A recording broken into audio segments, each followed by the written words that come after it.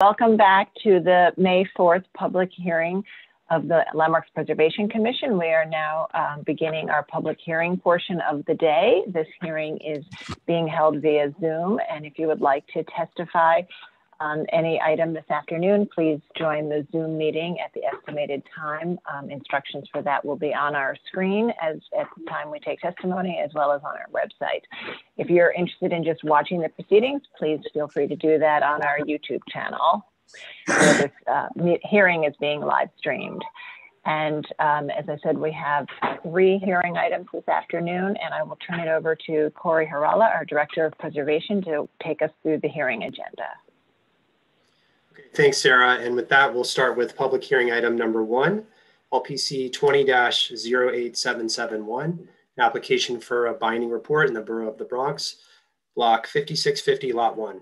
It's the Orchard Beach Bathhouse and Promenade individual landmark, a modern classical style waterfront recreation complex with Beaux-Arts elements designed by Aymar Emery II and landscape architects Gilmore D. Clark and Michael Rapuano, and built in 1934 to 37. The application is to construct barrier-free access ramps and a bulkhead, enclose a covered pavilion, replace stairs and guardrails, modify masonry openings and paving, regrade a plaza, and install infill partitions, signage, mechanical equipment, railings, and light fixtures. Okay, commissioners, the applicants have entered the hearing. Andrew, you now have control of the presentation. Okay, thank you. For the record, and you may begin. Good afternoon, commissioners. I'm Sybil Young. I'm Parks's Historic Preservation Officer. Parks is joined here today by our partners at EDC and our team of architects, materials conservators, and engineers led by Marvel Architects. I'm going to turn it over to them very quickly because we do have a lot to show you today, but I also just wanted to note how very excited we all are to be here today with this proposal in front of you that will return this incredible resource back to the Bronx, back to the city. Much of this pavilion has been largely closed to the public for decades. And with this project, which was based on multiple community input meetings, it will finally again be reopened for public use as it was intended. And what you're going to be reviewing here today are some of the changes that are required to bring the building up to code, to address the harsh environmental conditions, to create viable public spaces, and also one really important goal, which is to provide universal accessibility so that everyone who comes to this site can experience it in the same way. Our team of conservators and architects have really studied every inch of this building. And so in addition to the scope items that you'll be seeing at the public hearing level, we are also restoring or replacing in kind tens of thousands of square feet of limestone, terrazzo, glazed terracotta. We are replicating historic missing light fixtures, removing non-historic infill, restoring the historic clocks. So as you're looking at these changes, please also keep in mind that at its core, this project really will be a major work of restoration. And with that, I'm going to turn it over to Jonathan Marvel. Thank you.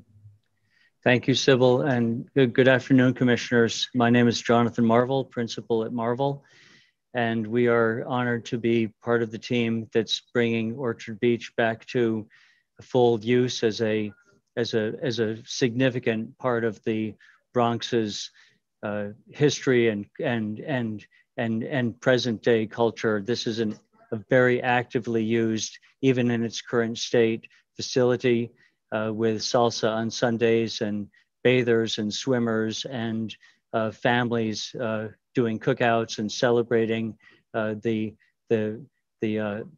beautiful Long Island Sound beach that Robert Moses built from scratch, bringing sand from Gateway National Park and Rockways, and really creating a monumental, iconic, but totally artificial environment in its day. It's now nestled into the sound very nicely, but you can still see it from Mars. It's that big. We are focusing on the entire AMAR Embry facility with a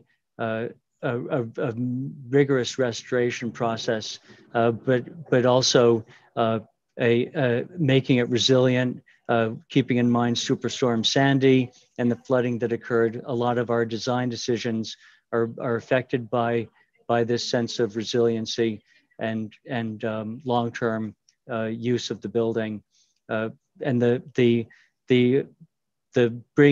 connecting the upland with the beach with an accessible route will be the major new design portion of the project. The rest is really being strictly abiding by restoration and preservation standards. I'll now introduce Martha Bush from Marvel, who will present to you the details of the effort. Thank you so much. Thank you, Jonathan. We have quite a bit to cover today, so we're going to keep a pretty quick pace through the presentation. So this slide notes our consultant team. We have Laura Buckner here from Building Conservation Associates for any specific preservation questions. So our presentation is going to start with a quick project overview. Then we're going to discuss 6 main design items and finish with a few additional important details. So starting with that project overview, we have an aerial view which shows the pavilion in its current condition as a gateway to the beach. So the project team met with the community twice initially and developed goals for the pavilion as well as other areas on the site. Based on that, our objectives specifically for the pavilion are to restore the architecture and circulation, provide equitable access to the pavilion, and provide viable spaces for the community. The areas we are addressing are inside the red dashed line in this plan, so it's not the entire building. As was previously noted, the pavilion was built in the 1930s for the Parks Department and is an individual landmark. So historically, the areas we are addressing were the primary concession spaces and the public gathering spaces on the site. And currently, these areas are closed to the public except for the central exterior promenade. The next 3 slides show some views of the site historically and currently for reference. The curved arms of the building are referred to as the loggias and are part of the restoration. These are some additional historic and current views.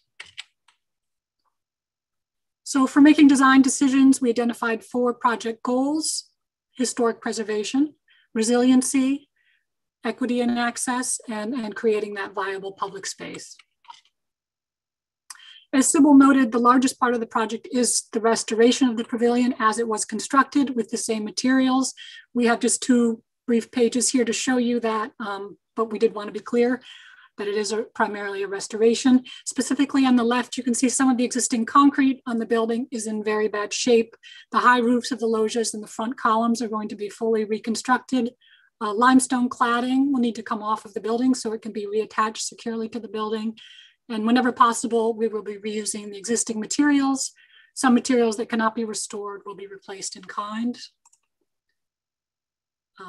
We need new waterproofing under the promenade pavers and on all other roofs within the project scope. All pavers will be restored. We also have the glazed terracotta, metal gates, light fixtures, clocks, all will be restored. So there is definitely a flood risk for the building, and we're taking this into consideration for everything we are proceeding with. We've also taken into consideration the original circulation on site. We think this is an important point, that visitors arrived at the site and climbed the steps to the upper promenade and had this wonderful view of the beach and the ocean at the end of their journey. Currently this path is open, but without services in the building, it is not the most popular path to the beach. So our first design item addresses this access. So currently visitors have to climb these steps to the upper promenade. There's no way for someone in a wheelchair to make that climb, and it is not welcoming, for those with kids or rolling coolers. So we're proposing tucking ramps alongside the stair on both sides.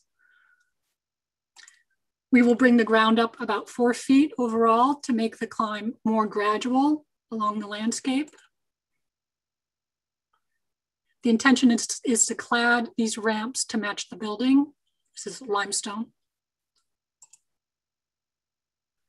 And these ramps and the steps will bring everyone up to the center of the promenade.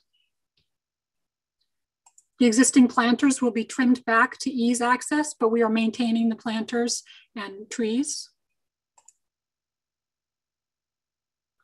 Because we are bringing the land up, the climb up the steps for those who are able is reduced.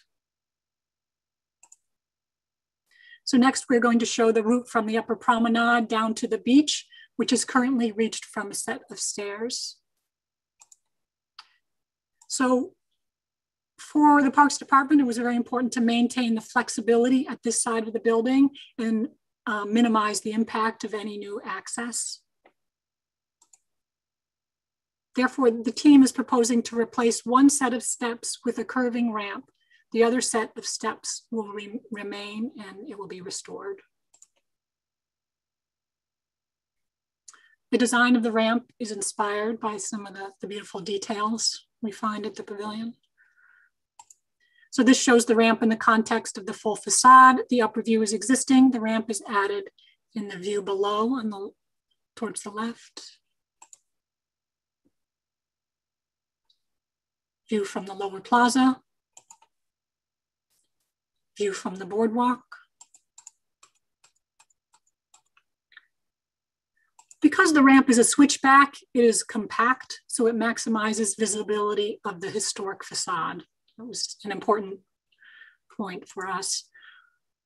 And the ramp curves away from the historic facade, so the new construction is clearly separate from the historic, and the loggias are still fully accessible. There will be a guardrail and handrail for the entire length of the ramp, of course. And we'll be also addressing the guardrails at the upper loggias. These will be restored, but also raised 6 inches as required by code. So this planned diagram summarizes the proposed access options from the land side to the lower plaza and beach. Next, we're going to talk about the storefront and canopy at the beach level. We're proposing to bring back the concessions at this level as shown in yellow in the plan. And the bottom view here shows that we intend to provide a new storefront system that meets current thermal performance requirements. There is no storefront existing at the moment. At the sides of the storefront, we will provide new doors, which also meet requirements for thermal performance. And they reference the historic design. So this shows the proposed restored facade on the right. New roll down doors will be included to protect the storefront for the long term. And this elevation shows the proposed storefront on the right with the restored metal grills. And the section through the storefront, the canopy will be restored to match the original design intent. Next, we're going to talk about the loggias, the curving arms of the pavilion. The cement plaster wall at the upper loggia will be restored and control joints will be provided to reduce cracking in the future. Blade signs will be provided at the lower loggias for the concessionaires to let us know what they're selling. And at the lower loggias, the existing ceilings will need to be removed to make repairs on the slab above. Now, elsewhere in the pavilion, we do not have drop ceilings like this. Usually just the structural beams are exposed. So we are proposing to expose the beams here, which will allow parks to more easily maintain the building. The concession counters at the lower loggias no longer exist. We are proposing to recreate the original terracotta pattern with more durable terrazzo tiles, as shown on the right.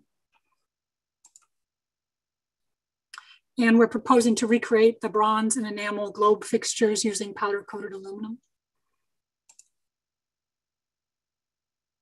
So the rectangular spaces at the end of the loggias were historically called the waiting rooms. Parks is interested in having a future restaurant or event space on the north side of the pavilion at this level. This would involve a kitchen in the north wing in green with seating in both the north waiting room and adjacent loggia.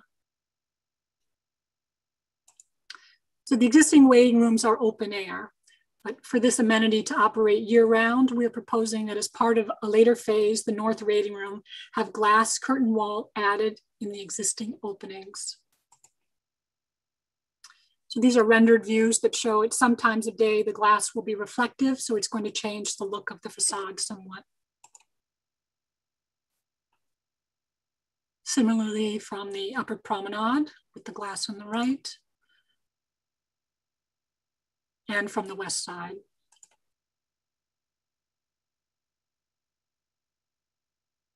So we're proposing adding the curtain wall to the inside face of the window openings. So the curtain wall frame at the edges does not impinge on the openings of the windows. And this also means that the glass will be set back almost 2.5 feet from the face of the building. The existing metalwork in the openings will be restored. The new curtain wall will be set inside from this. There will also be a single duct to supply heating, ventilation, and cooling to the space. And by code, a vestibule will be required, and we are proposing a glass vestibule to minimize its effect on the open space. Historically, there were 3 pendant lights in the waiting rooms. Now, we're not positive what these fixtures look like, but are proposing a cylinder fixture to reference the detail in the historic drawings on the left. We will need additional light fixtures in the waiting rooms to meet light requirements by code, and are proposing lines of LED lights along the bottom of the ceiling beams, which will uplight and downlight the space. We'll touch briefly on park signage. All of the existing signage on site will be within our scope area will be removed. The Parks Department will be providing their standard signage designs as approved by the Public Design Commission. And where possible, these will be freestanding signs not attached to the building. These are mostly simple signs in keeping with other parks sites.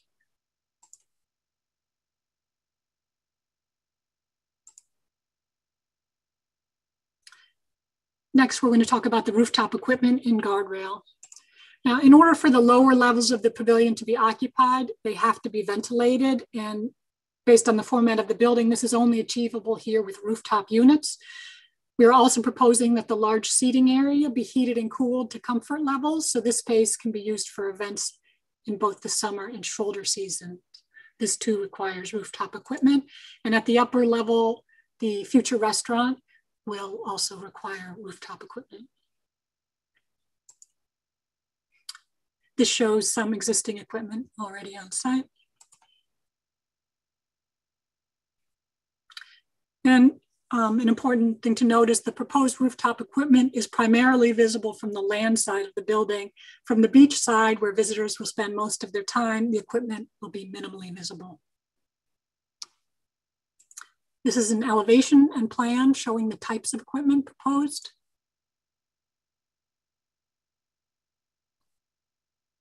Axons showing this equipment. In the lower right is a new pad mount electrical transformer, which will be above the design flood elevation, unlike the existing transformer. What this equipment typically looks like, including the pad mount transformer.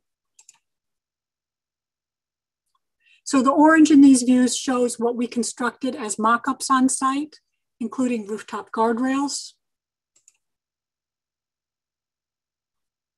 On the north side, some equipment will be provided at a later phase by the concessionaires, but we're showing everything in this view. The south side has less equipment, but includes the transformer in red. This elevation is showing the mock-ups. The proposed elevator overrun shown here in yellow will be clad in the plaster, basically a stucco similar to matching what is used elsewhere in the pavilion. South elevation.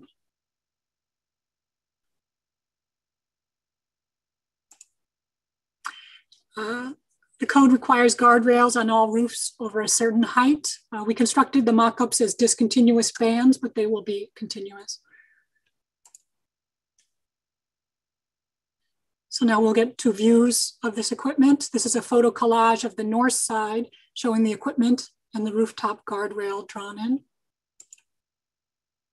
This is the same view with the equipment mock-ups when the trees do not have leaves. This is a slightly different view when the trees have leaves. And that view with the mock-ups. So this is now on the south side, a collage with the equipment in gray.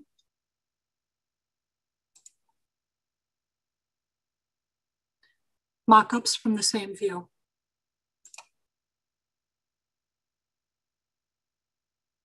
This is a photo collage of the larger facade, the equipment,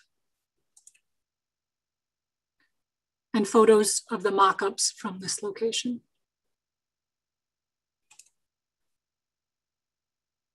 So we took photos of the other locations on the site where the mock-ups were visible. From this spot on the upper promenade, the equipment on the north side will be visible through the waiting room. From this spot at the boardwalk, the top of the equipment will be visible. Now you can see it in the center of that photo. Rooftop railings will be visible against the sky. And on the very far left in this photo, you can see equipment will be visible from this spot on the boardwalk. And again, the rooftop guardrail. Lightning protection has been requested for the project. This will require rods that are about 1 foot long, be mounted around the perimeter of the highest roofs, about every 20 feet. And there will also be copper down conductors from the roofs to the ground placed around the building. So this protects the building from damage during lightning strikes, of course. So that completes the presentation. We appreciate your attention. Welcome your comments. Thank you. Thank you very much.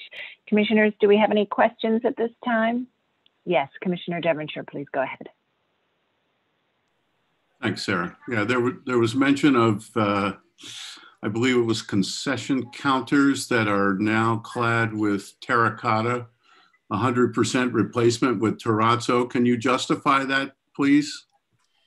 There's nothing existing there now. The glazed terracotta counters have been completely removed. Previous to our involvement. And based on how the terracotta has stood up on site, we believe that the terrazzo will hold up better in this area where there's going to be a lot of, kicking and activity and things like that. So it's a durability issue. And if it does get damaged, if it was glazed terracotta and a piece did get damaged, it would be very difficult for Parks to replace it in kind. So whereas a terrazzo tile could be replaced, within Parks' own. You wouldn't get attic stock of the terracotta that you could use to replace? That's a possibility, yeah. I mean, it does require custom molds and things like that, so it's just it is a cost concern for a public project. But so it's cost, not authenticity, that's driving that. Cost, durability as well. I mean, the state of the pavilion now, we are taking that into account with what we're providing in the future, looking at what has survived the best. And the terrazzo on site is in the best shape. So, but thank you, that's a good comment. Okay, Commissioner Chapin. Thank you for a very concise presentation with so much to go over. That was much appreciated. I'm curious about, I just wanted to ask about the fixture on page 53, which looked like it was a really interesting historic fixture. You're going to try to replace that as closely as possible, or it says interpretation of historic design. It was a little unclear what it's going to look like. And do you know anything about the history of that fixture? It's just quite unusual. Sorry, Andrew, can you bring up, which one is that? Is that the globe or is that the cylinder? It's not the pendant one, Slater, it's the globe, I'd call it. It looks sort of like an atom or something. Yeah, there it is.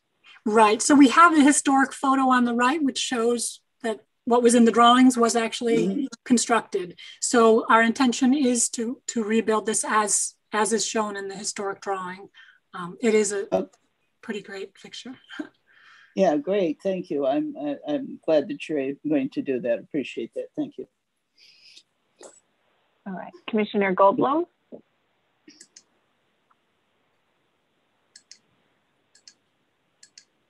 Michael, did you have a question? There we go, sorry. So I'm just trying to understand if there were any other options for the mass of equipment that's visible from the entrance on the left side. I guess I'm not sure which direction that is. North? Yeah, that's the north side. Right. It struck me that was, not the elevator bulkhead, but the other equipment seemed very visible. And would it be possible to place some of that equipment kind of in the roof over the offices and storage that exists in between the loggia and the front building? It looks like there's a kind of a lower roof there. That's actually between the roof and the loggia is actually a ramp. It's access, Oh, okay. Historic access from the waiting room down to the yards, which used to have bathhouses. So we don't want to block that in case Parks ever wants to open that back up to public access. We prefer to keep. Can any of this be put on the landscape to the left? Well, the thing is that equipment is all, the large equipment on the that you're looking at, the north wing there, is all providing ductwork for ventilation down below. So we need to have a path for ductwork to go into the building for ventilation. So we did look at, we've been working on the project for a long time and did look at many other, possibilities. And honestly, just for the feasibility of the mechanical design, this is what was required because of the code requirements for mechanical ventilation. That's what we're getting with this equipment. Okay, thank you. All right, Commissioner Jefferson. Yeah. Yes, it's a very well thought through design. I have two questions. One has to do with the insistent symmetry of the project, and why did you decide to why didn't you just do two ramps instead of a ramp and a stair? And why not just keep that wonderful symmetry in that sense? Question one. And two, the mechanical units, I mean, could they not be buried? Or they're so insistent. They're so, well, anyway, answer question one first. Okay, in terms of the symmetry, on the beach side of the pavilion, there's a significant grade change from the upper promenade down to the lower plaza. So any ramp we provide there is going to be large. It's going to be a significant new object. It's going to be clearly new. So we propose that it's actually preferable to provide this new item, just a single one, and without detracting, and we don't think that it detracts from the historic building symmetry. The historic symmetry is still there. The new element is provided just where it's needed. And I would add that Go ahead. I think the ramp is beautiful. I think the ramp is quite lovely, and it works very well. So I can understand. I hear what you're saying. And just in terms of the rooftop equipment, trying to put it down lower, this site has a significant flood threat. So really those roofs are one of the reasons the equipment is at one of the main reasons is to keep it above the design flood elevation. If we put any equipment in the ground level, it would be damaged in a flood in the future. So that's a concern. Thank you. All right. Commissioner Chen. Yeah, just to follow up on Commissioner Goldblum's comment, and he's absolutely correct. I know you look at possibilities, and following Commissioner Jefferson's comment as well, it is a large amount of equipment that's highly visible. In your exploration of the alternatives, was screening ever discussed, whether a buffer or some sort of screen that can really sort of camouflage or hide the equipment? We did discuss that, and including with staff level at LPC, and the feeling was that the screen would become an architectural element and become, more of a volume, an architectural volume, and would start competing with the building itself, opposed to just reading it as individual pieces of equipment, but a screen could be possible. Thank you. Thank you. Okay. Other questions, commissioners? Okay, I think we don't have any other questions at this time, so I think we'll move to public testimony, and we may have more questions after that. So if you're in the meeting and would like to speak on this item, please raise your virtual hand so we can identify you.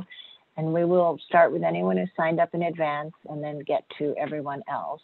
So I will turn it over to our Executive Director, Lisa Kersavage, to take us through the testimony. Okay, thank you. We're going to start with Barbara Delancic.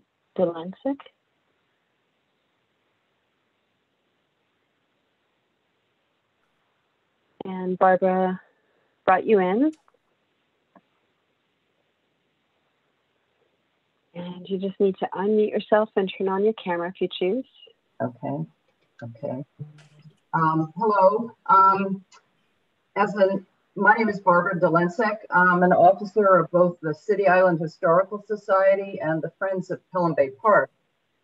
First of all, I want to say that I believe that the design team has done a fabulous, excellent job in respecting the historic integrity of the Orchard Beach Pavilion Bathhouse, and in adding practical modern elements that will improve access.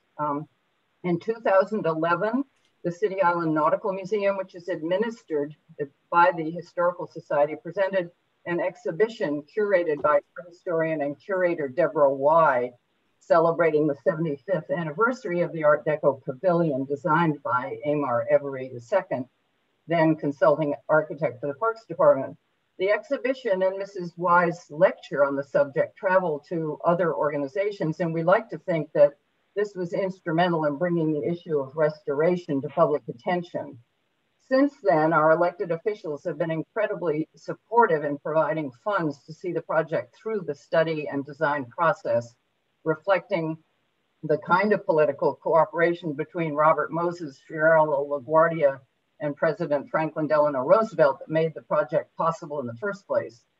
Unfortunately, Deborah Y is not able to attend the hearing today, but she has passed along to me her questions and comments, many of which I myself share.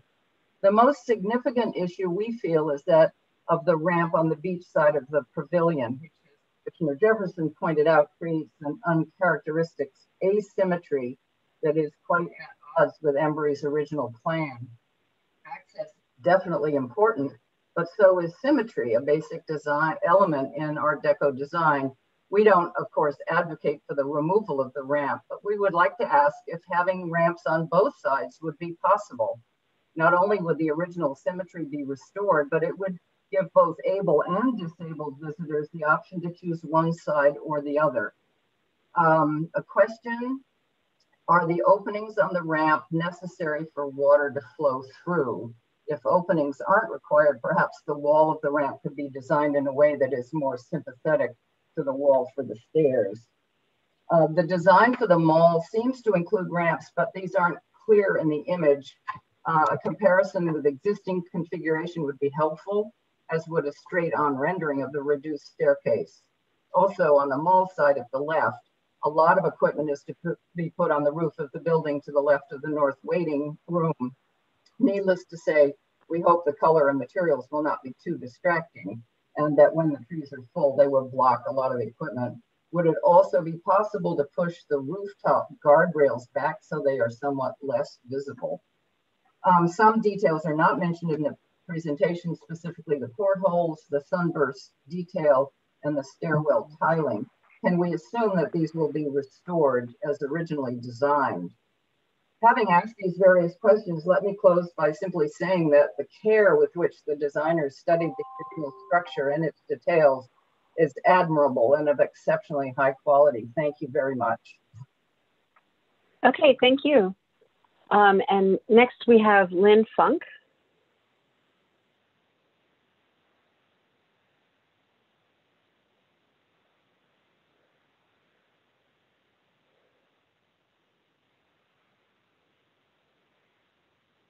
Lynn, you just need to unmute yourself.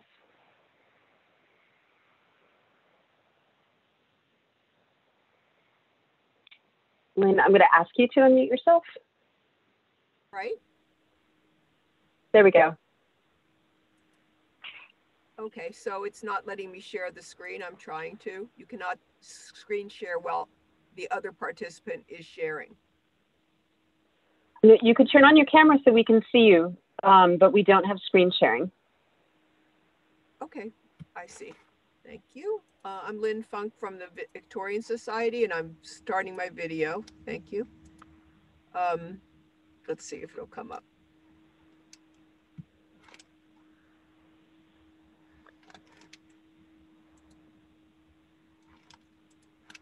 I just shared it.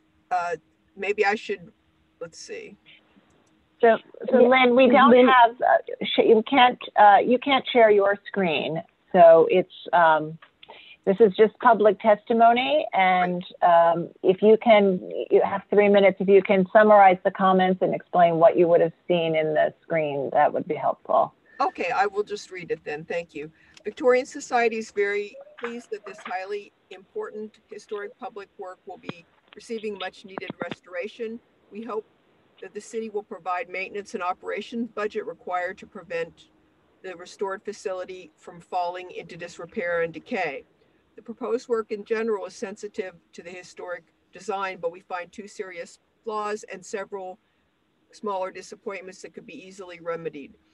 Our 2 first concerns are the vast scope of the disorganized and highly visible rooftop mechanical additions from the land side and the large ramp on the beach.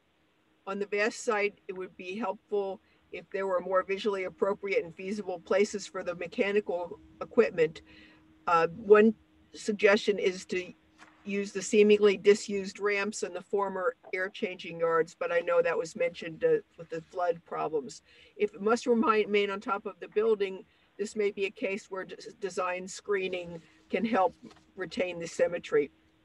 The beachside ramp, while carefully designed, is enormous and wreaks havoc with the pavilion's design and symmetry, a critical constituent to the success of this style of architecture. There are other accessible routes between levels, including an elevator. Other aspects of the design which we believe could be improved: raising the pavilion's parapet with masonry affects its original position and blocks views from the lower and upper terrace to the beach. A slender pipe rail would be better. The pavilion storefront infill should include the historic original subdivisions. The egress doors and transoms flanking the storefront should be glazed, even if they have to be back painted. Going on briefly, this storefront canopy light should be restored to their original design rather than being recessed, so to give punctuation to this side of the building. Security gates at the storefront should be on the interior. The triangular pattern dado under the concession counters, even if not restored to original terracotta, should mimic the original material with solid gray and green pattern rather than the blue pattern. All lampposts within the project area should be restored if historic, if not, replaced with replicas and fitted with appropriate luminaires. While restoration of the compass rose pavement is commendable, the original short-lived but wonderful tiered fountain in the location was far superior, and we urge its reconstruction. Exposed surface conduit should be avoided. As a historic structure, the pavilion can receive an exemption from energy code if features are inappropriate. The code should not be used to justify these features as in slide 63. Finally, we are curious how the new flood mitigation rules are being incorporated, and we would hope that the Parks Department search this collection of objects for original light fixtures and other features that have been removed but could be restored and reinstalled or replicated. Thank you very much. Okay, thank you. Next we have Milka Martel.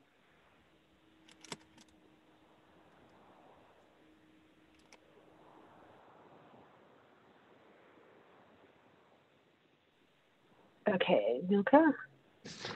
How are you? Good afternoon. My name is Milka Martel, and I am the president of the Friends of Pelham Bay Park.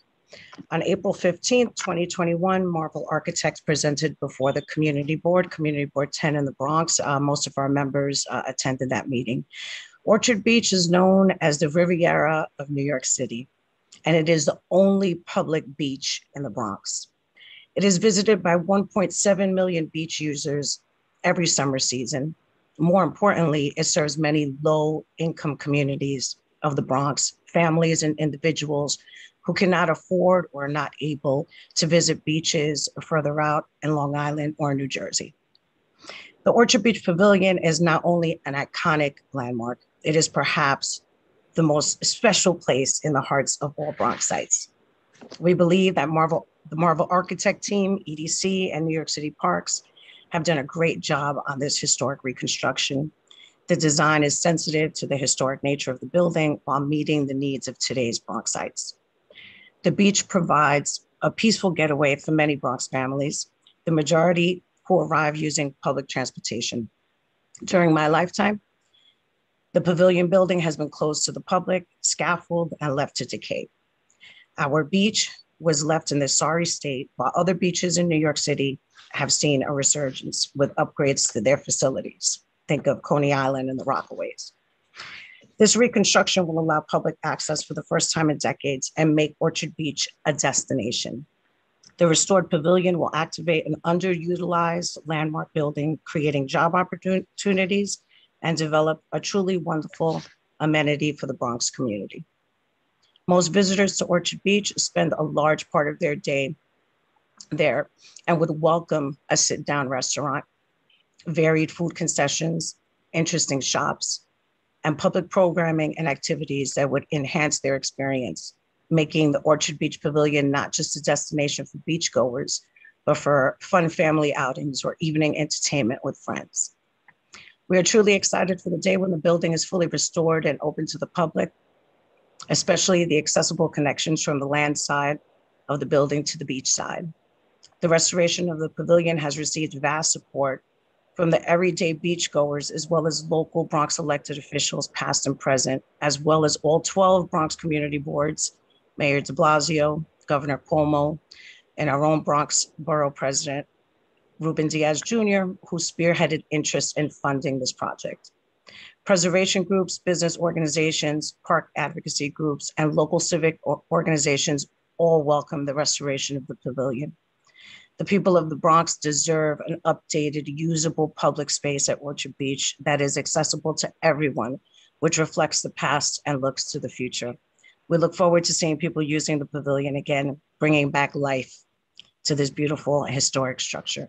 Thank you. Okay, thank you. Okay, and finally we have Simeon Bankhoff.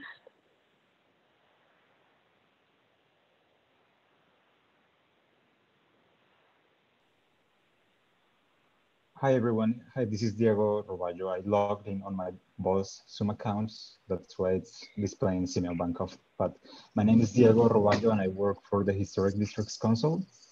HDC applauds this application, which is a sensitive, thoughtful, and remarkable restoration of the Orchard Beach site.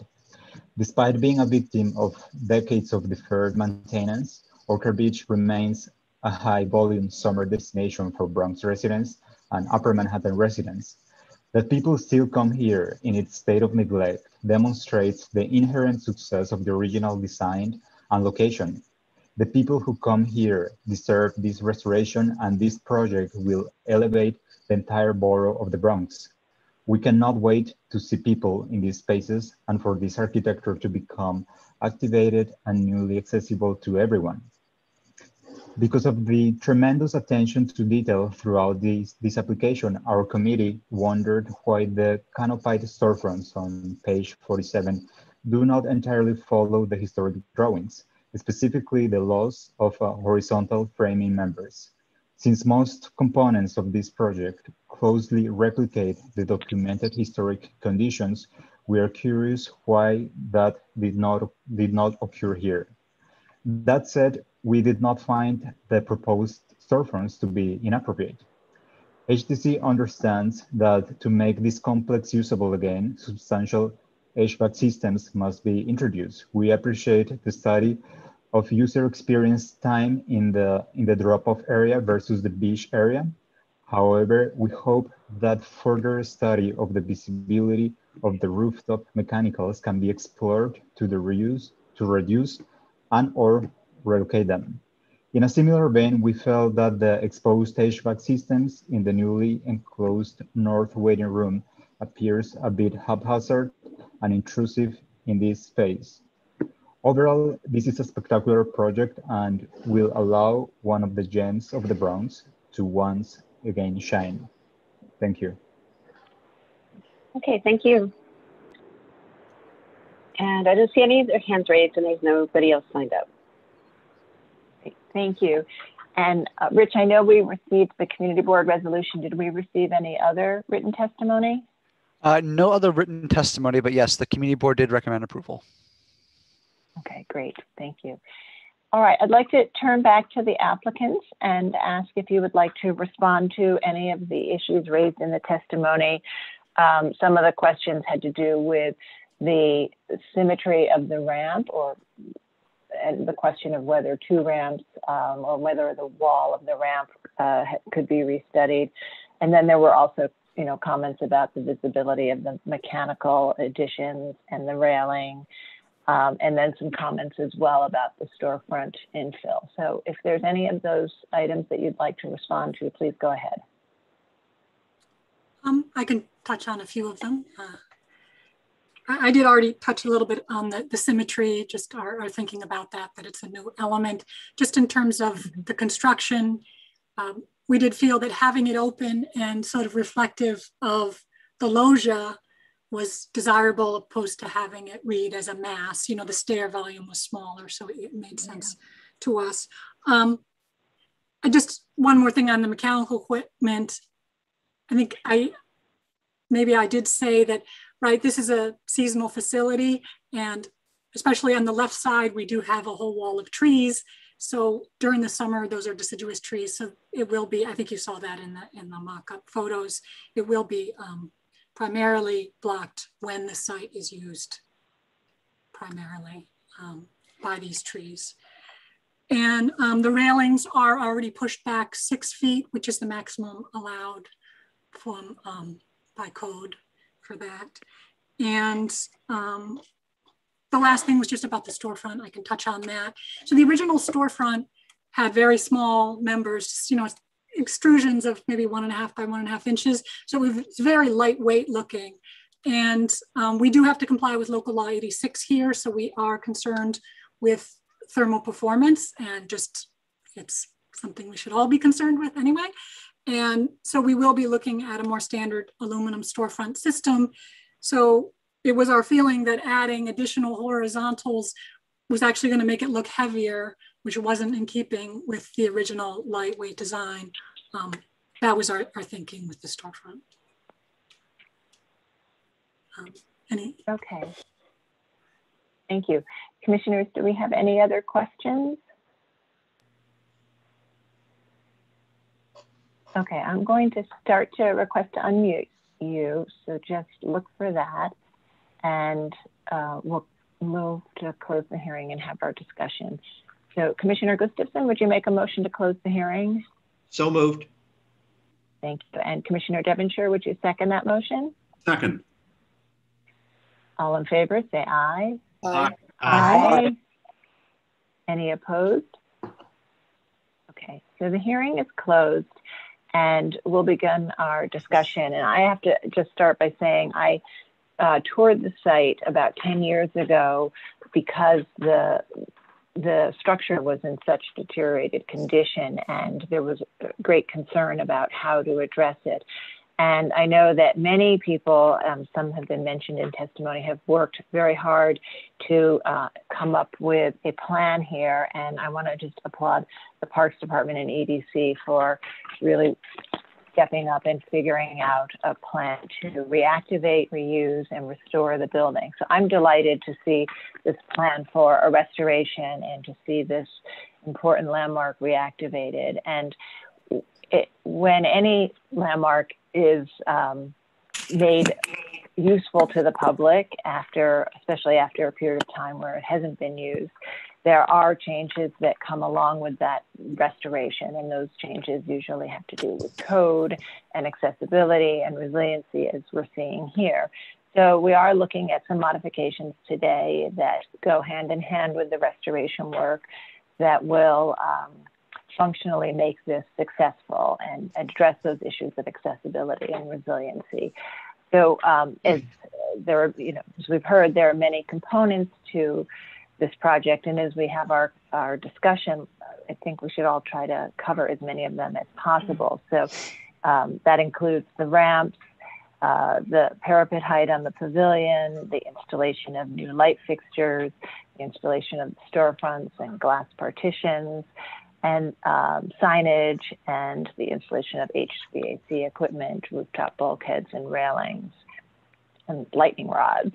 So lots of really functional things that need to be addressed, and we always find ways to address these kinds of needs in plans, and this is an especially important one. So I know that we'll have a good discussion that will get us there in the end. So I'd like to go ahead and start with our Bronx Commissioner. Commissioner Goldwyn, would you like to lead on this one?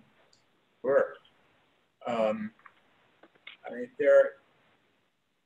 there are very few buildings that make me want to cry. Just that of like at the end of a really good movie, really good movie. And this type, this era, this particular kind of building, I look at it, I feel like I want to, like, it's at the end of a really good movie.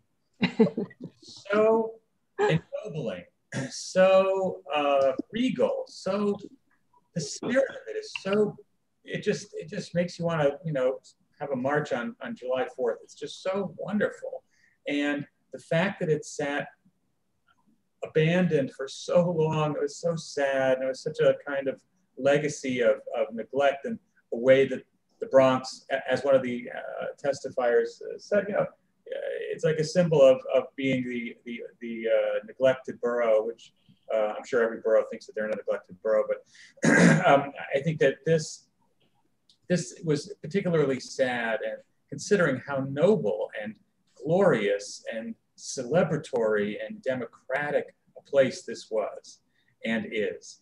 And I think that in general, the proposal put forth is totally and completely appropriate and wonderful and desperately needed, and will be deeply valued by thousands and thousands of New Yorkers.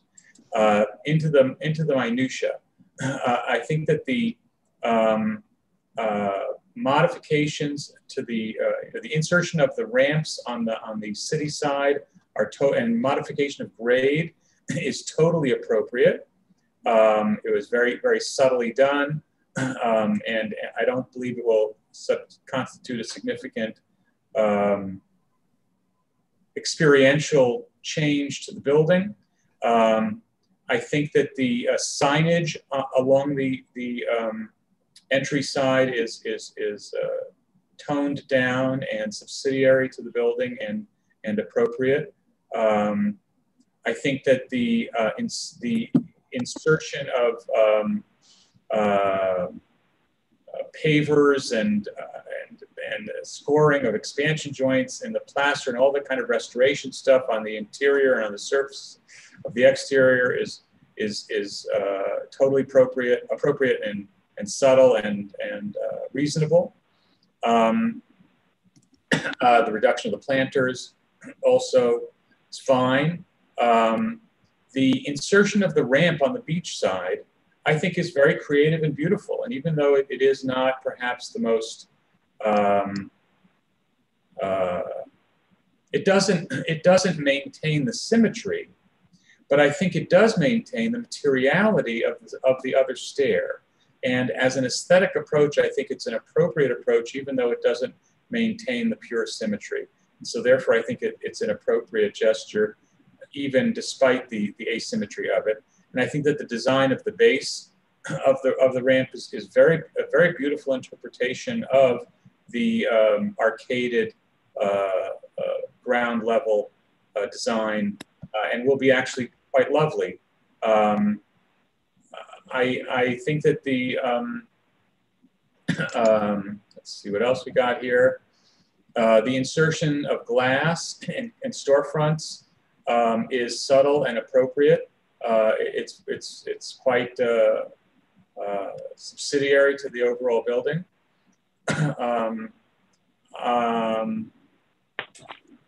I kind of wish that they had put tried to recall the mullion pattern in the storefronts that one sees on page 48.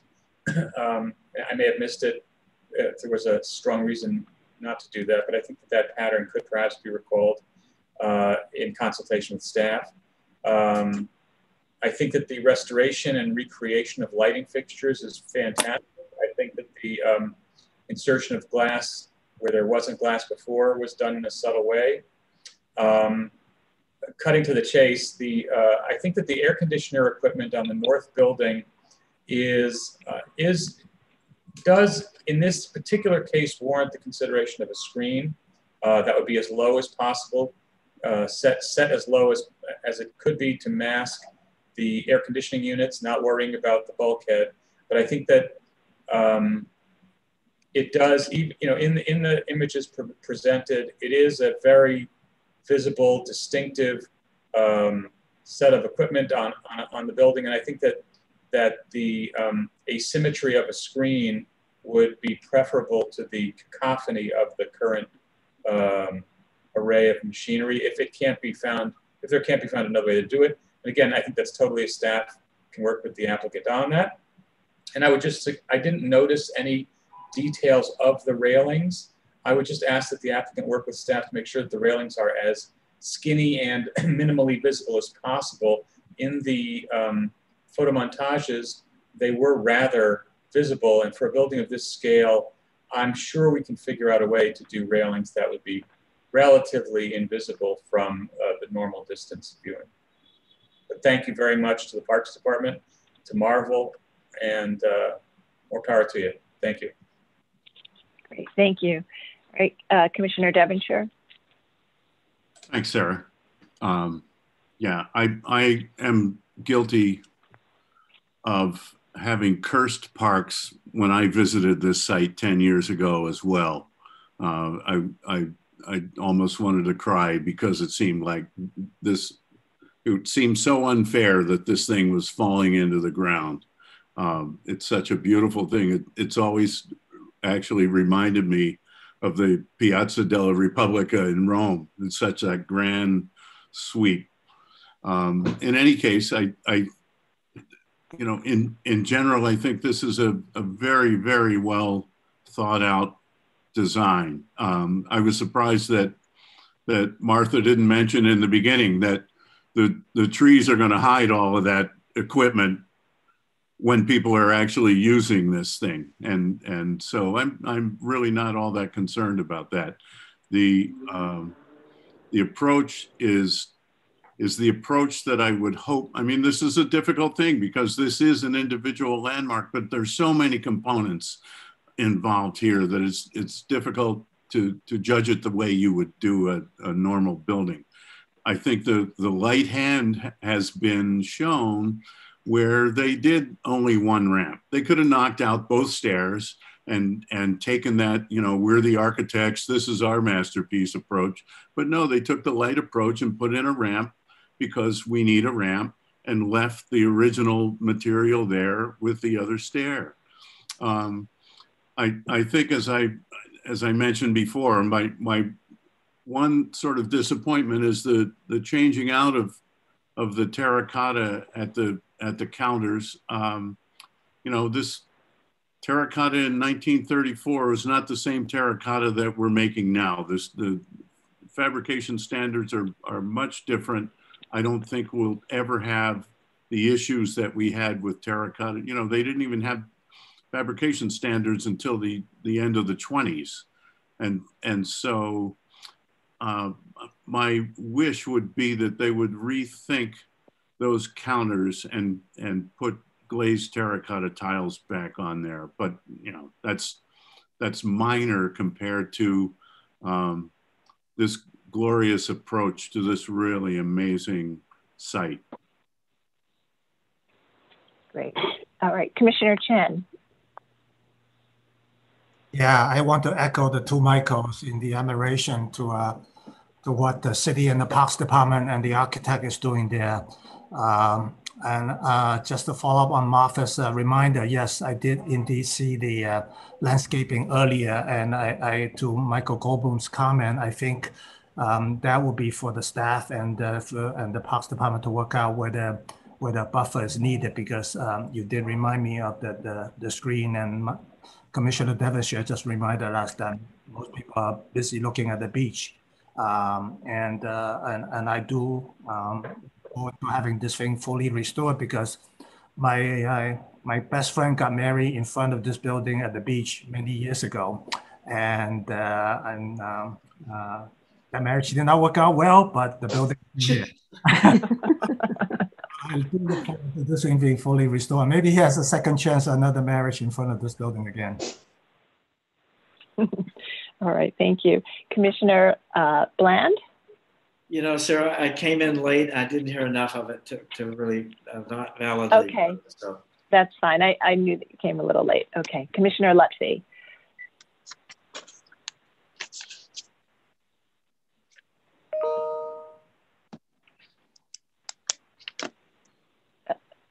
Commissioner Lutfi? Okay, I think we may have lost her for a moment. So Commissioner Jefferson. The beauty of this building has to do with the symmetry. The symmetry is what makes it so beautiful. And to become practical and say a stair is okay on one side and a ramp on the other, it destroys this elemental quality of this building, its symmetry. Second, the issue of the mechanical systems, I think there's a way of handling that if they thought of it in terms of each one having the same proportion and spaced a consistent spacing, so it looked like an object on the roof rather than each one having its own size just bought from the manufacturer and placed on top. So if they thought of it as a kind of abstract modern way of placing them to look like Kevin, you're going to have to get Evie at the bus stop first and then go get them.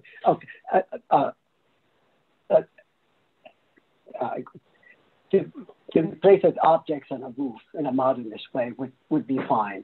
And in the winter, there isn't any leaves on the trees. And when you go there, you will see all this haphazard stuff on the roof. So I think for this beautiful symmetrical building, care has to be taken. Right now it's a B+, and it could become an A, a wonderful A. And one of the other issues I have is the exposed conduit, which I see in all the buildings we have done for the city. If they could cover it, just put a sheetrock sewing strip and put a ceiling on it and cover because it always feels to me when you have exposed conduit that you didn't care. I mean, that's my feeling. And the potential security gates should be inside the space, not outside. And if you look at page 34 and 35,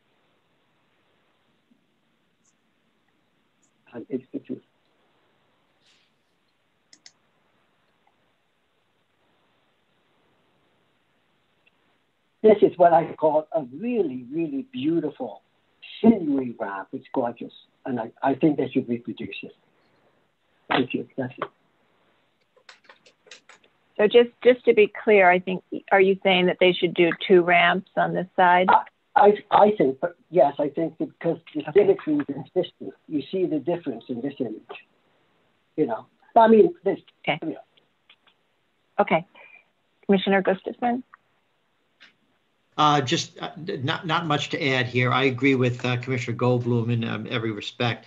I do want to reiterate gratitude to Martha Bush for the efficiency of this presentation. I thought this is a really tough one to do in a single day, and she did it in like 30 minutes. It's a terrific and on point, and the materials are fantastic.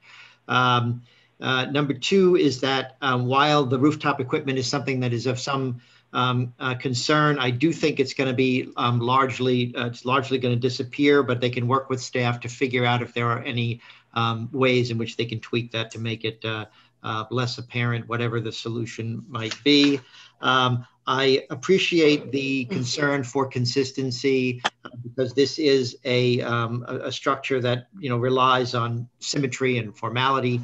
However, I think that the ramp they did create is terrific, and I think that when the people are there, that's going to be virtually unnoticed, the lack of symmetry there. And then finally, I am ever so grateful that, much as I love the Parks Department maple leaf, that they took those the huge ones down.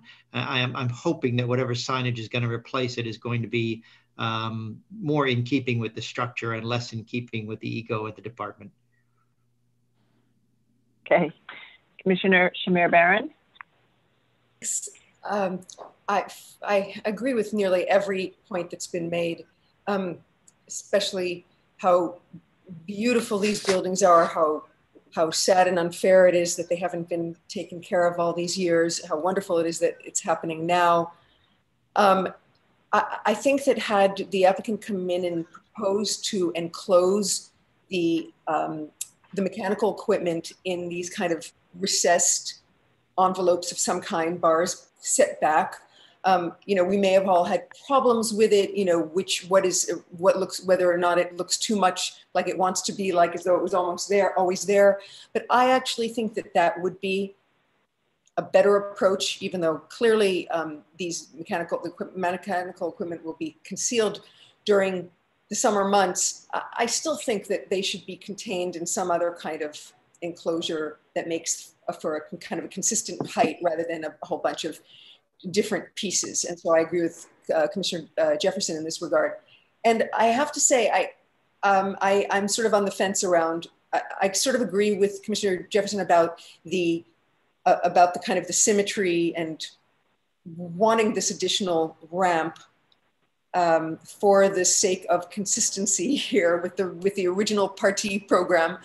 And but on the other hand, it feels just a little bit, I don't know, it feels like an approach that has a certain strange kind of redundancy, even though the whole program is really built on this symmetry. So I don't know, I'm a little conflicted about that, but hope they might be able to, and I can see working with staff, enclose the mechanical equipment.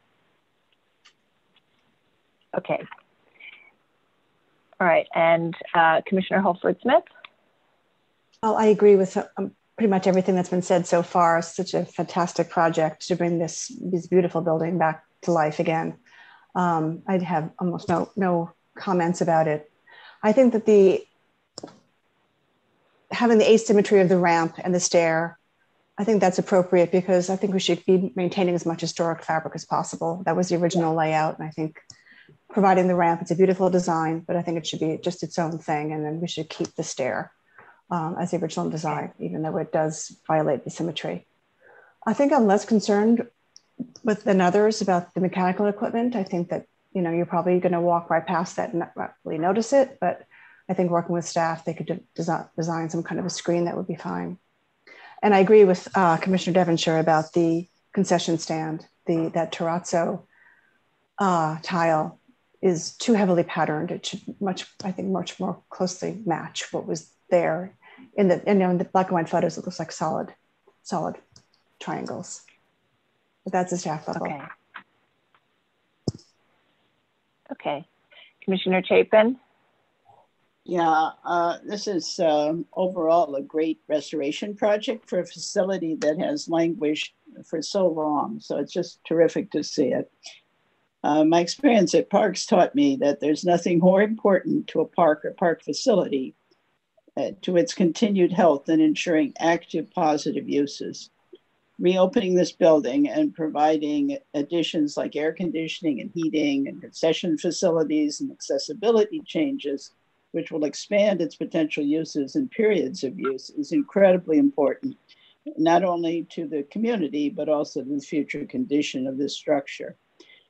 It's unfortunate these uses are requiring so much rooftop equipment that is so prominent and visible, but I agree that a generalized screening could potentially compete with historic architecture.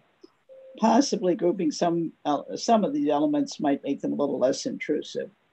Fortunately, as shown in some of the views, natural vegetation screening will obscure much of the equipment during most of the year, I think.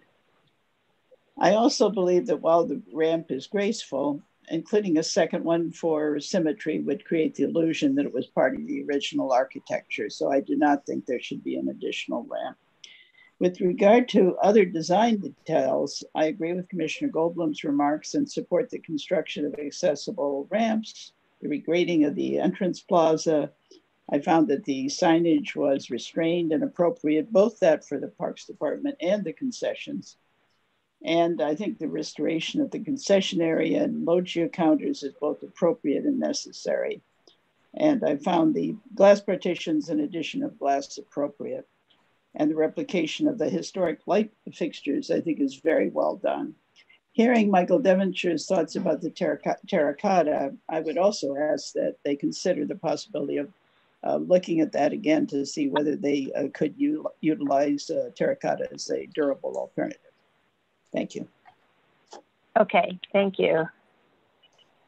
All right, so I think we all agree this is a fantastic project. Again, thank you to the Parks Department and EDC, and thank you to Jonathan and Martha for a great presentation. And there were many, many components here, and you very succinctly walked us through them. And I think it benefited the discussion greatly. And so we've had a very good discussion.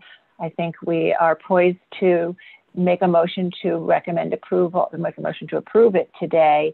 And I think we'll just ask you to continue to work with the staff to explore ways to continue to either mask or minimize the appearance of the HVAC equipment and railings, to look at the details and materiality of the loggia counters. And I think that covers it. And I think we have support for it with you continuing to work with the staff on those two areas. So Commissioner Goldblum, do you think you could make that motion? We'll sort of leave it general. Okay. Regarding Bathhouse and Promenade individual landmark, a modern classical style waterfront recreation complex with Beaux-Arts elements designed by Amar Embry II and landscape architects Gilmore D. Clark and Michael Rapuano, built in 1934 through 1937. The application is to construct barrier-free access ramps and a bulkhead, enclose a covered pavilion, replace stairs and guardrails, modify masonry openings and paving, regrade a plaza, install infill, partitions, signage, mechanical equipment, railings, and light fixtures. I recommend approval, finding that in conjunction with the restoration of the complex, The proposed alterations will help to return public access to this remarkable individual landmark and reactivate the complex without eliminating or damaging any significant architectural features. That the construction of the ramps, regrading of the entrance plaza, modifications to the size of the planting beds at the viewing terrace will help improve circulation and barrier-free access while maintaining overall ceremonial ordering of the historic pedestrian circulation. That the materials and finishes of the ramps will match the materials and finishes at adjoining portions of the complex. That the construction of the paired ramps and associated modifications to the entrance plaza and stairs will form a unified composition which will maintain the basic organization, symmetry, and formality of this historic entrance. That the curving switchback footprint and supporting arches of the single east beach side ramp will be evocative of the curving forms throughout the complex, minimize obstructions to views of lower loggia, and create a sense of lightness, which will help the ramp maintain a subordinate presence. That within the context of the monumental complex, the replacement of the stairs at only one side of the viewing terrace with a ramp will not diminish the overall sense of symmetry of the complex. That the simple detailing of the beachside ramp and railings will be compatible with the modern classical style of the complex. That the increase in height of the parapet joining the viewing terrace, the increase in height and framing elements at the upper loggia railings, and the replacement of single globe lampposts with double globe lampposts will be discrete modifications that will help address safety hazards. That the proposed storefronts will closely replicate the historic infill in terms of materials, predominance of glazing, and simplicity of detailing, and its rectilinear pattern will be in keeping with the historic grid pattern. That the exterior roll gate housing beneath the canopy will be simply designed, paired, painted to blend with its context and discrete placement. That the design of lower loggia counters will closely replicate the historic counters with only minor adjustments to create barrier-free access. That the terrazzo cladding at the counters will recall the historic terracotta in appearance.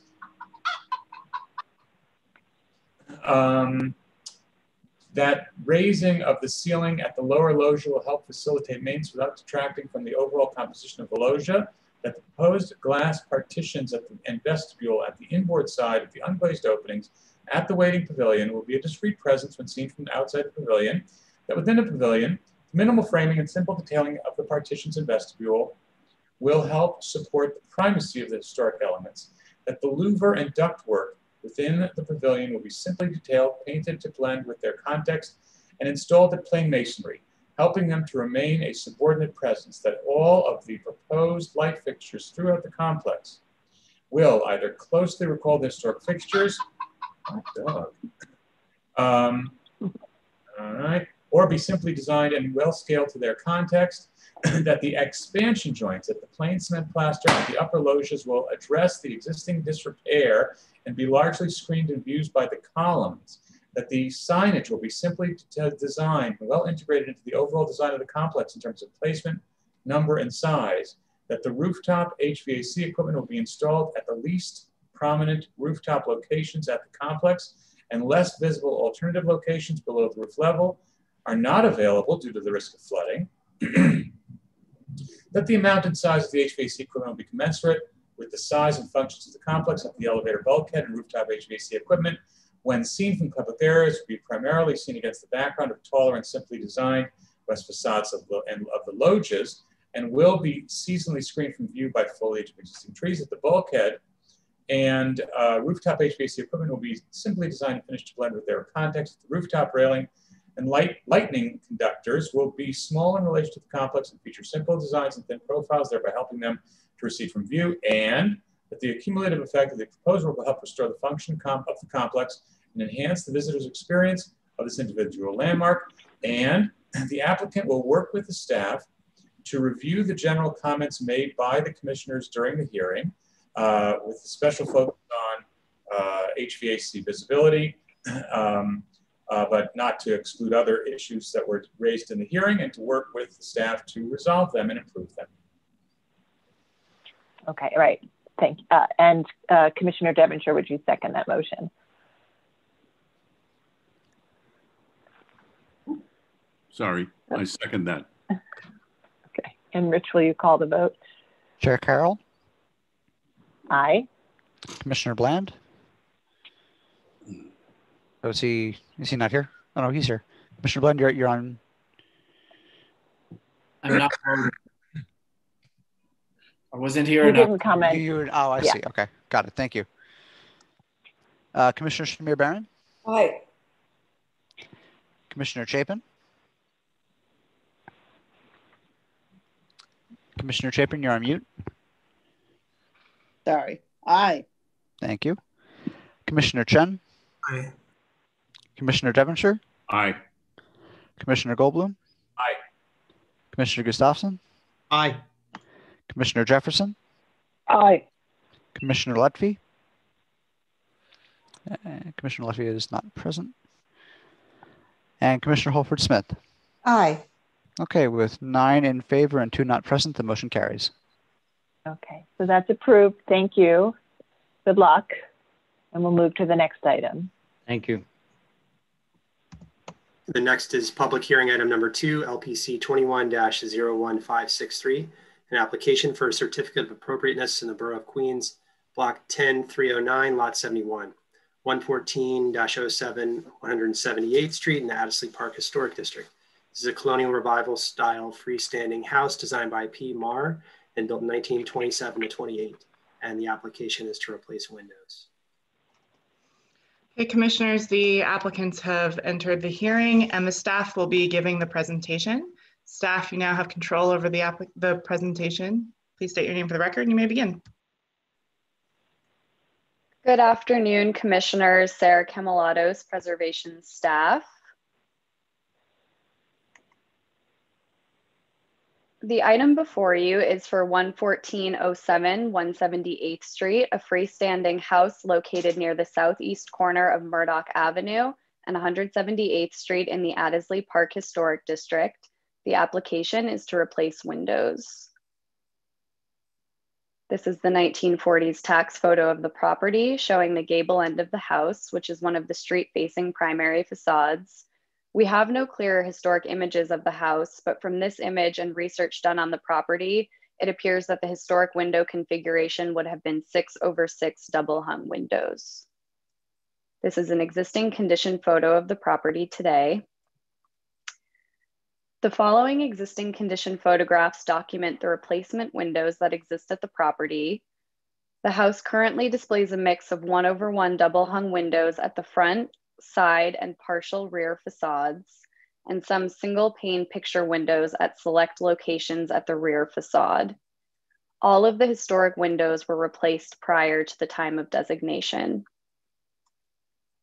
These next 2 slides show the deteriorated condition of the replacement windows.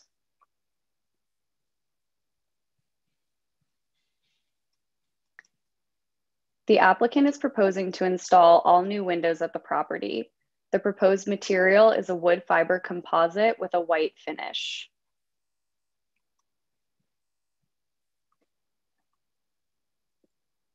The applicant is proposing to replace all of the windows at the primary facades and select windows at visible secondary facades with 6/1 simulated divided light double hung windows, and to replace the remaining windows at the secondary facades with 1/1 double hung windows. The following images, annotated with yellow X marks, indicate the openings where the 6/1 windows will be installed. There will be 10 6/1 windows in total. All other windows will be 1/1. Finally, these are 2 examples of windows of the proposed configuration and material from the manufacturer installed at another job site. The property owner is here to present some background and the appropriateness of the proposal and to answer any additional questions. Thank you.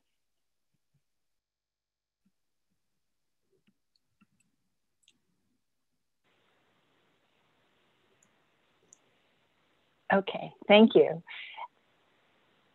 Did the owner want to say anything at this time? Yes, good afternoon, everyone. Hi, good afternoon. Please state your name for the record and then please go ahead. Yes, my name is Joydeth Lacey Amos. I'm a mother, a wife, and a New York City public school teacher. My husband and we bought this house last year in June 2020. And it does need a lot of repairs. And we wanted to repair the windows first because we were concerned at the time about, you know, the winter months that we would be cold based on the current conditions of the windows. So we actually went ahead and we ordered windows from this company.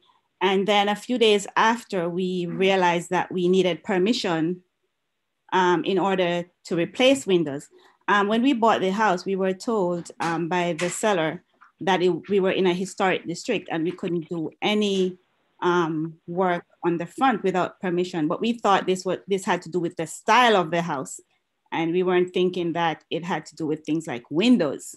So I immediately contacted the company and told them that, you know, we had to put a hold on the order because we needed permission. However, like a few weeks after, in late September, they contacted me again to schedule an installation date. And I'm like, we cannot install them because we need permission. So that has been the journey so far in trying to get the approval. That's when it all started. I submitted the application in maybe early September. And because I'm new, there are a lot of things I didn't know that I had to do. So it's been all this time that it has been going on. So I eagerly await your approval. Thank you so much. Okay, thank you. Commissioners, do we have any questions? Commissioner Devonshire? Thanks. Joy Death, you promise to maintain these windows? Yes. Thank you. Okay, other questions? Okay, I don't see any other questions at this time, so we'll move to public testimony, and I'll turn it over to Lisa to walk us through the public testimony. And if you're in the meeting and would like to speak on this item, please raise your virtual hand so we can identify you. Lisa? Okay. And as Sarah said, please do raise your hand if you'd like to speak. Let's see, we had Evelyn Collier, you signed up, so I'm just gonna go ahead and assume you wanna speak.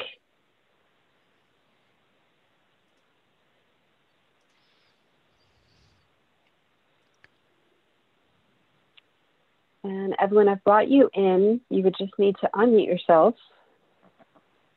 The project I'm speaking on is 121 MacDonough Street. Oh, I apologize. I pulled up the wrong group. Okay, sorry about that. Okay, that's all right. I'll mute myself back. Okay, so with that, I apologize. There's nobody here signed up to speak. Okay, and Rich, did we receive any written testimony? Yes, we received a letter from Queens Community Board 12 and they recommended approval. Okay, thank you. All right, commissioners, any final comments? All right, so I'm going to now start to unmute you all so we can close the hearing and begin our discussion. Commissioner Bland, would you make a motion to close the hearing? So moved. Thank you. Commissioner Goldblum, would you second that motion? Thank you. All in favor, say aye. Aye. Aye. Aye. Any opposed? Okay, so the hearing is closed and we'll begin our discussion. And this is, as we've seen in the presentation, a building that historically had 6/6 double hung windows, but those windows have been replaced a long time, it seems, from their condition a long time ago, but clearly since the time of designation. And the proposal is to propose a window in a different configuration and material.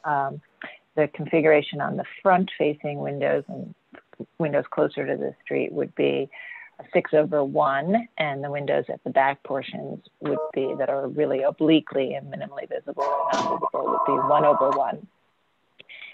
So I think that's somewhat consistent with proposals for windows where we've seen a change in configuration, but the primary windows are still consistent with the style of the building. the change in material is also something before us. I think we've also entertained this material in other historic districts that have buildings that are well set back from the street with more suburban or deeper front yards that make it less perceptible. But we'll go ahead and have our discussion. Commissioner Devonshire, would you like to start this one? Sure. Nice house. I think, you know, I'd like to see 6 over 6, but I think the choice that they've made is appropriate. And I'm happy to see non-vinyl windows going into a building here. So they'll, if, as Joy Death promised, we know where she lives, so she will be maintaining these things. And I think it's appropriate. Okay, thank you. Commissioner and I'll be Chen? checking on it. I'll be checking on it from time to time. Okay. Just to follow Commissioner Devonshire, that we should do this quickly before the lady gets too cold this winter. That's right. Commissioner Bland? Yes, I think this is appropriate. Okay. Commissioner Jefferson? I think this is appropriate. Okay, thank you. Commissioner Gustafson? And now here's an applicant who's acting in good faith. I love it. She hears what she needs to do and she does it, right? Doesn't make things up. I love it. It's appropriate. Fine. Let's do it. Okay. Commissioner Holford-Smith? I agree. It's appropriate. Commissioner Chapin? Yeah, I agree. It's appropriate, and it's returning the house more toward its historic condition. And I want to thank the applicant, as Commissioner Gustafson did, for having found out that she needed to follow the rules, that she did so, because so often we find people that ignore things and proceed anyway. I'm sorry it took her this long, but I congratulate her for doing the right thing and you know, following Landmark's rules. That's very much appreciated. Thank you. Commissioner Goldblum? I agree, it's perfect. And Sarah, okay. I do All too. right.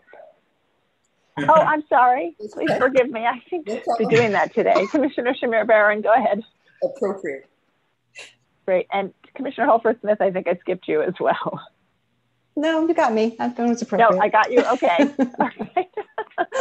My list is out of order.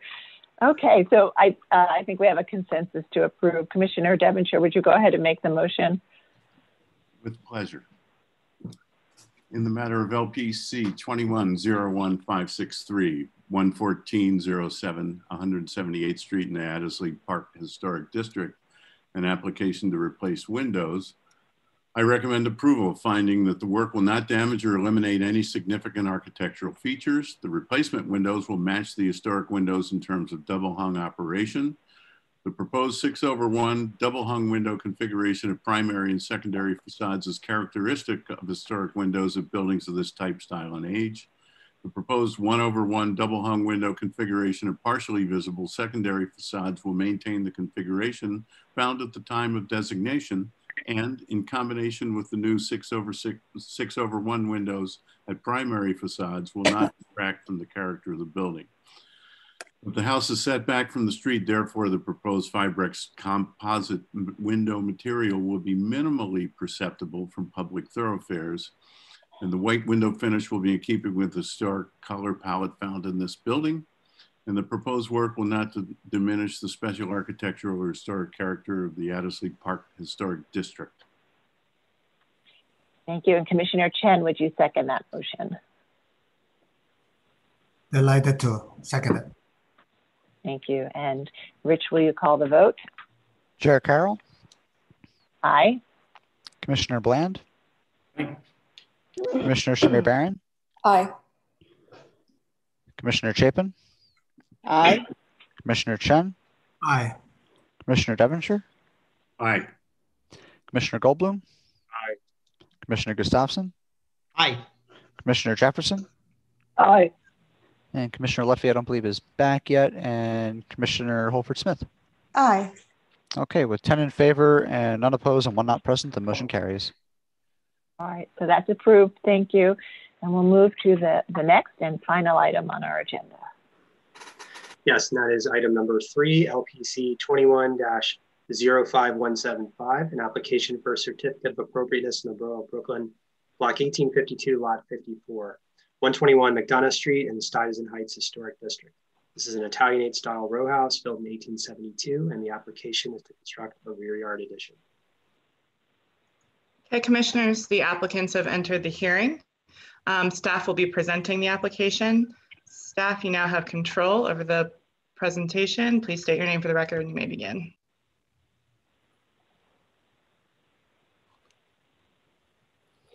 Good afternoon, Commissioners. Dina Posner from the Preservation Staff, and I'll be presenting this application for 121 MacDonough Street. The applicant is also present to answer any questions. The scope of the application is to construct a 3-story rear yard addition.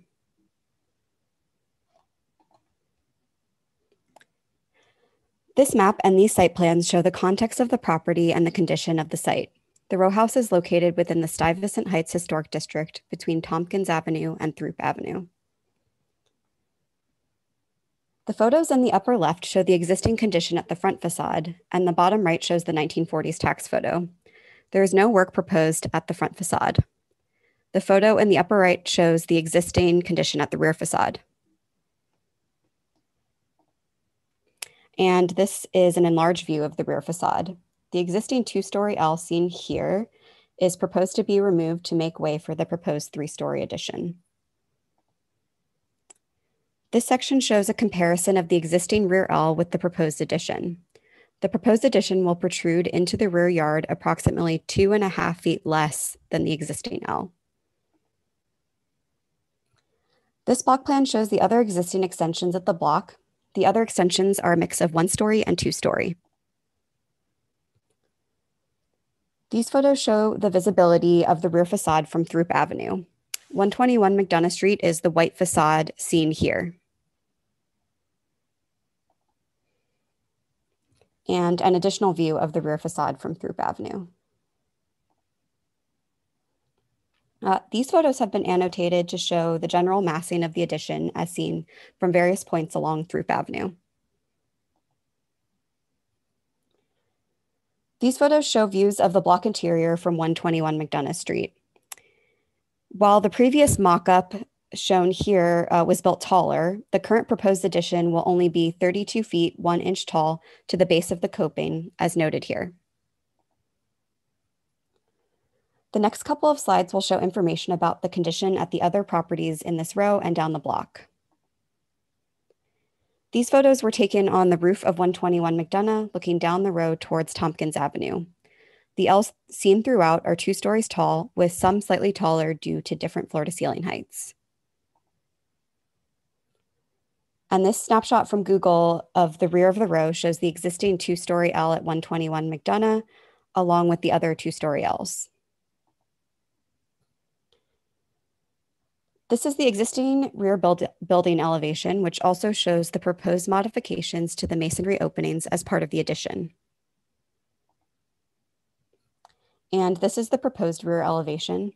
The existing stucco-clad brick facade will remain at the top floor. The 3-story addition will be brick-clad at the rear facade and at the 2 side facades, and the proposed addition will run the full width of the property. The applicant has also mentioned the possibility of applying at a later date to add a terrace at the top of the addition, including adding a railing and dropping the sill of 1 window for a door. This could be reviewed at staff level. And this is the existing building section and the proposed section. This section also shows the proposed metal deck leading from the parlor floor to the rear yard. And the next several slides show the existing and proposed plans for each floor side by side.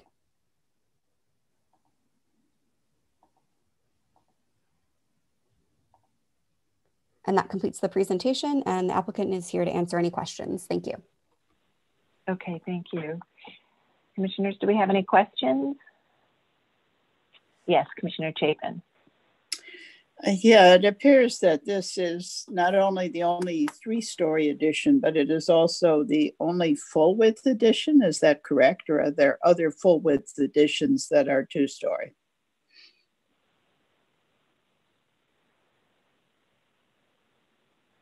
I don't know. Does the applicant wish to answer that, or Dina, do you want to take that? Javith, are you present and want to answer? I can also answer. Sorry, Javith here on behalf of MacDonough. This appears to be the only full width addition, full width building width of the within the entire block.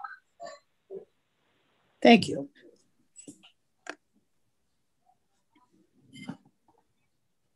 Okay, other questions?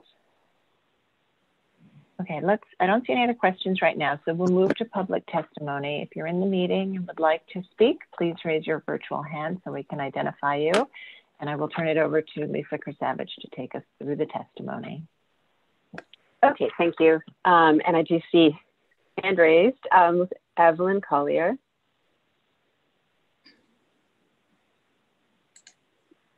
Okay, Evelyn, I've brought you in for the correct item this time.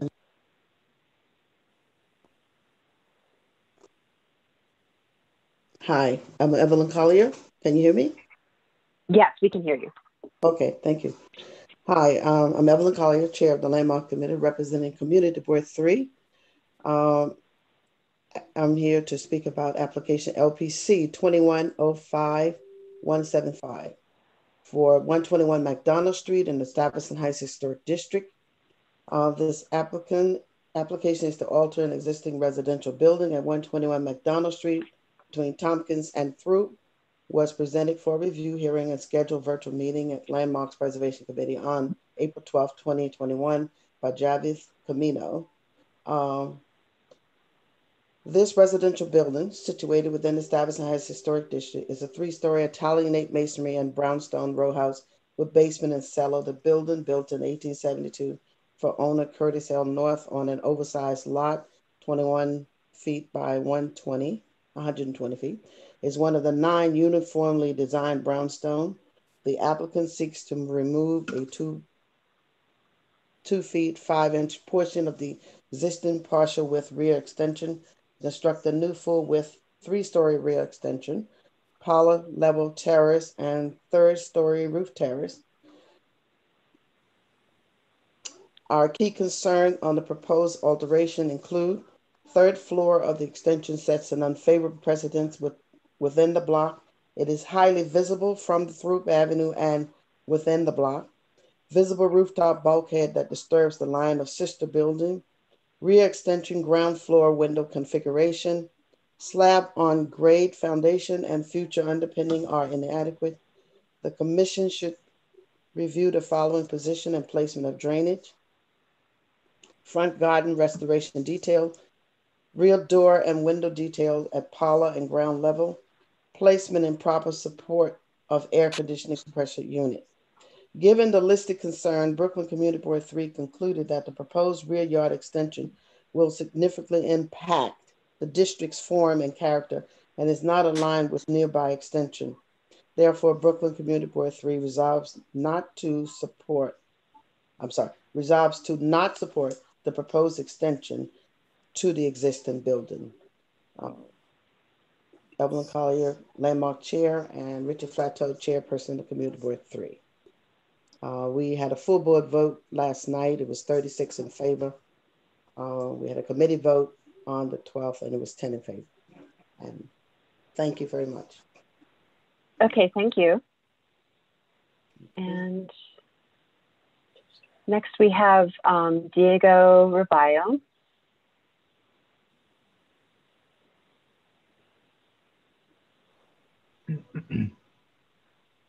Hi, everyone. My name is Diego Roballo from the Historic Districts Council. In examining the block plan, HDC noticed that there are no 3-story additions within this donut. This addition is asking to expand the full width and full height, and we believe that a 2-story addition would better integrate into this context. Thank you. Okay, thank you. And that concludes the testimony. All right, thank you. And Rich, did we receive any additional written testimony? No other additional written comments. Okay, thank you. All right, I'd like to turn back to the applicant and ask if you'd like to respond to any of the comments. Yes, I'd just like to make a comment. This existing addition that we have at the rear is non-conforming, non-compliant. We'd like to make it compliant by having a 30-foot rear yard as was required by the Department of Buildings. Given so, by eliminating 2.5 feet, we'd like to extend the full width as it's not visible or minimally visible from Throop Avenue. As you can see, we've presented photos from the public thoroughfare. We've built a mock-up with highly visible netting of an orange color to demonstrate that is minimally, or not almost non-visible from Throop Avenue.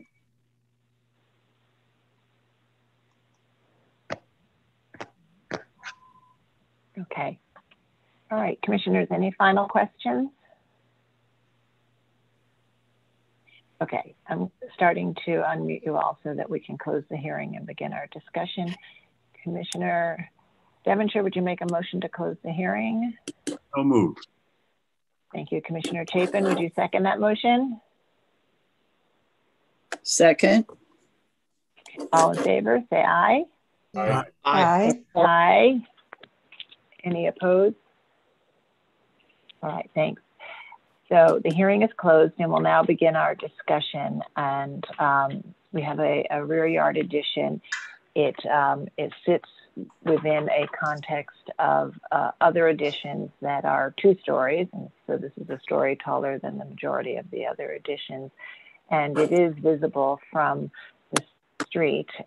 Primarily that 3rd floor is what is visible from the street in the context of the other rear facades. So we'll start with this discussion. Commissioner Gustafson, would you like to start this one? Yeah, sure.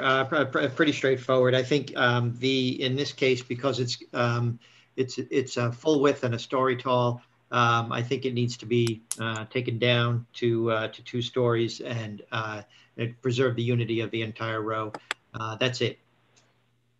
Okay, thanks. Commissioner Shamir Barron? I think I'm in agreement with Commissioner Gustafson. Commissioner Holford Smith? I agree with that as well. Commissioner Chapin? Yeah, the fact that this is a very intact block with nothing above 2 stories and also L's, I really don't see approving. I couldn't approve a 3-story and a full width. I do think that the L could be extended further, as this is one of the shorter L's, or it could conceivably be maybe a 2-story full width could be approved. But the combination is really out of character with this block, and especially even across the way, they're only 1 story. But looking at this side and looking in the context, again, I think some extension could be permitted, certainly, or an enlargement of this, but this solution is just too large for me. Okay, thank you. And Commissioner Goldblum? I agree, 2 stories.